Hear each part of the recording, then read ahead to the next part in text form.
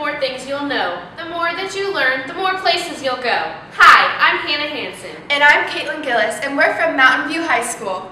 According to A Child Becomes a Reader, reading aloud to children has been called the single most important activity for building the knowledge required for success in reading. Reading aloud actively with children helps children learn new words, learn more about the world, learn about written language, and see the connection between words that are written and words that are spoken.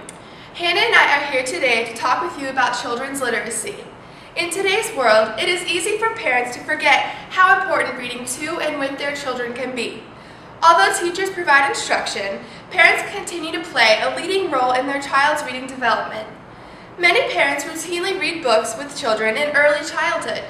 It is stated on kidshealth.org that the average grade parents stop reading to their child is first grade. However, the National Education Association states that reading to your child is critical and should continue through at least 5th grade. For many parents, the time after work and school is very hectic and busy, but we wanted to find a way to remind parents of how fun and important it is to read with children of all ages. For our Focus on the Children project, our primary goal was to promote parent reading with their children. We wanted to plan an event that would reach out to the parents and children of our community to show them that reading is fun as well as helpful to their child's development. We will assess our impact on our community by measuring the number of participants who attend our event. Our target participants were the parents and children of Stafford County. We researched ideas on promoting reading with parental involvement and discovered the Read Across America Association's website. Their focus is Dr. Seuss's literature and spreading the benefits of reading to children. We chose 2 additional goals for our project. First, we felt that a Dr. Seuss event would be a great way to incorporate the ideas of being green, as seen in Dr. Seuss's The Lorax. Secondly, we wanted to bring the community together in a fun and friendly environment, remembering Dr. Seuss's motto, "A person's a person, no matter how small." We believed our goals could best be met by hosting Dr. Seuss's birthday party at our local library. We contacted the supervisors from the children's department at our library and asked if they were interested in having us plan and sponsor the event. They loved the idea. After agreeing on an event date, we set up a meeting with the children's librarians to plan the event. With chapter members in attendance, we chose a carnival-like atmosphere with similarly themed games based on the Dr. Seuss books. We planned 3 general areas for activities: arts and crafts, reading, and games. We felt this type of layout would provide a logical way to occupy the available library space, allowing easy participant access and ability to move easily throughout the library. As time for Dr. Seuss's birthday party was getting closer, we began planning and narrowing down the types of activities we wanted to offer.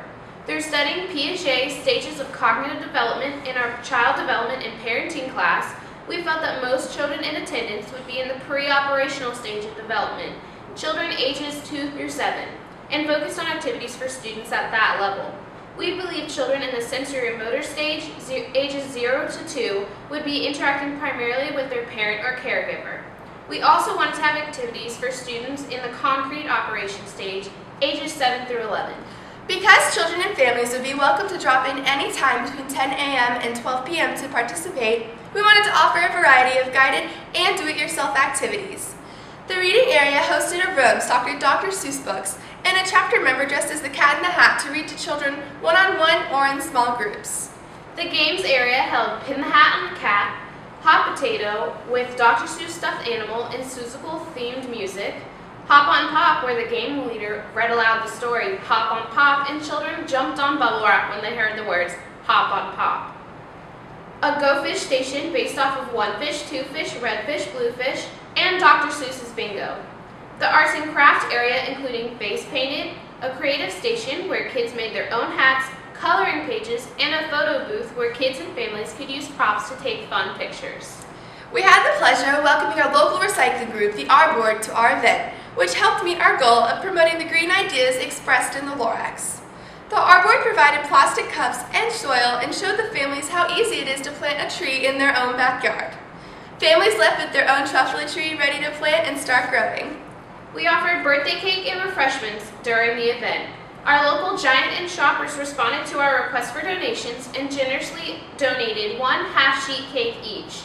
We also prepared around 150 cups with Jell-O and Swedish fish to serve, and rainbow goldfish. We also had several cases of water donated to us by Giant to ensure that none of our guests went thirsty.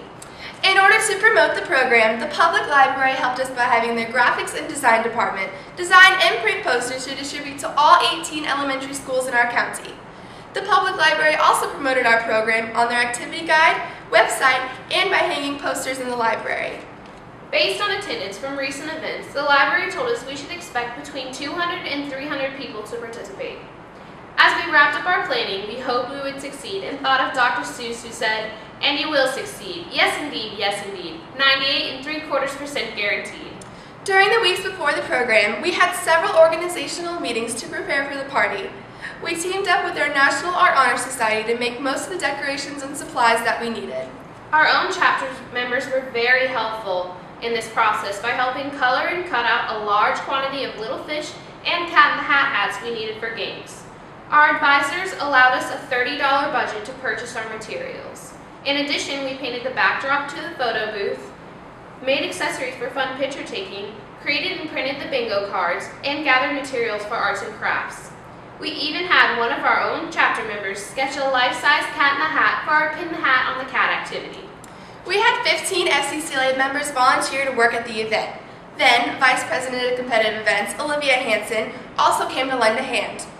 On February 23rd, the Mountain View chapter of FCCLA hosted Dr. Seuss's birthday at Porter Library in Stafford, Virginia.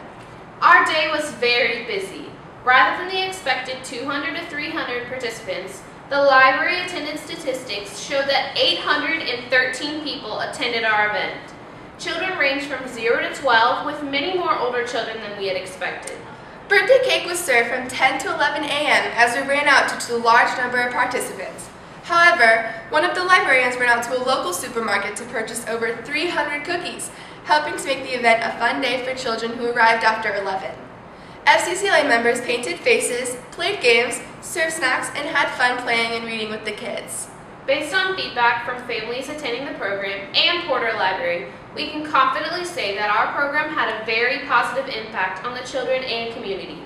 As Dr. Seuss might say, today was good, today was fun, tomorrow is another one. Not only did our project meet our goals, it also met two purposes of FCCLA. By bringing families together for a fun day of reading and related activities, we help strengthen the basic unit of society as a family. We also encourage democracy through cooperative action in the home and community by working together during the event. By using the FCCLA planning process of identifying a concern, setting a goal, forming a plan, and taking action on our plan, our FCCLA members worked as a team to create a fun-filled community event while promoting parent reading to and with their children. Our librarian partners were so happy with our planning, support, and overwhelming level of participation. Our FCCLA club has been invited to form a partnership with Porter Library and continue these events in the future.